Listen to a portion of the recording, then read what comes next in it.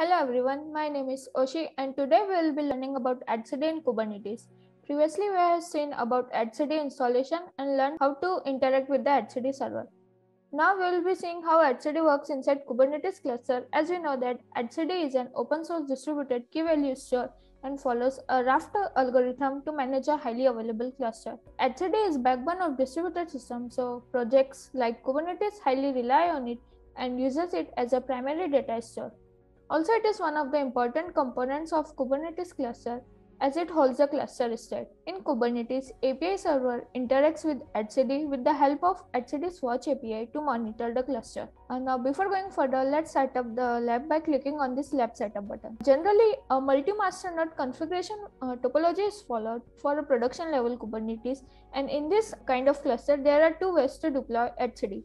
First is a stacked etcd topology in which etcd is present inside the master node. Another is external etcd topology in which etcd is present outside the master node, which provides an additional benefit for security. In Kubernetes cluster, etcd can either be present as a system daemon service or as a pod. But when Kubernetes cluster is installed with the help of kubedm or minikube, it is present as a pod inside a kube system namespace. And this can be verified by executing kubectl get pods command, which will list out the pods present in the kube system namespace. And here, as you can see, etcd is present as a pod with name etcd master.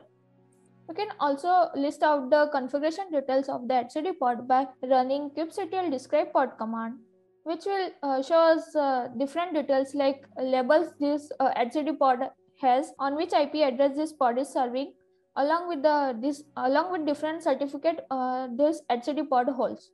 We can also do an interaction with etcd pod like any other pod in the Kubernetes cluster with the help of kubectl exec. And the first operation I am going to do is to retrieve all the keys present in this pod with the help of get command. First, for this I am going to specify the API version for etcdctl along with different certificate, and then with the help of get command I am going to retrieve all the keys.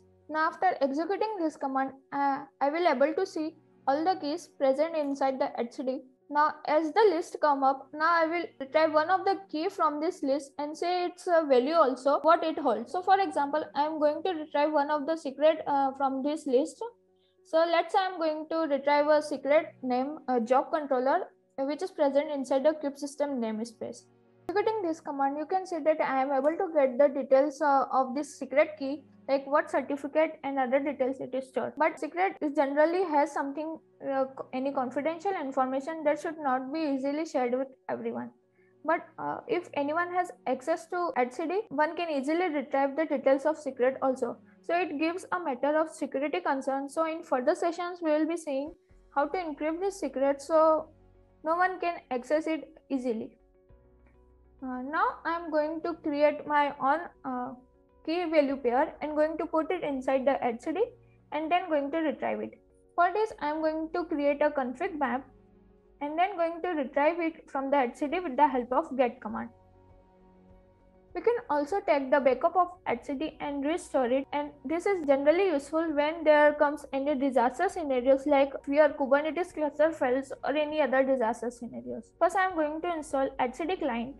After installing the etcd client, now I am going to take the backup by specifying the snapshot save command along with the location of the backup file on which I have to take the backup. We can also restore this backup by specifying the snapshot restore command along with the backup file location, and I am going to also specify the data directory on which I want to take this particular backup file restore. You can check the restore by going to this particular location, and as you can see that we have got the etcd restore at this particular location. So as of now, we have seen how etcd works inside Kubernetes and saw how to take a backup of etcd and restore it. Thank you.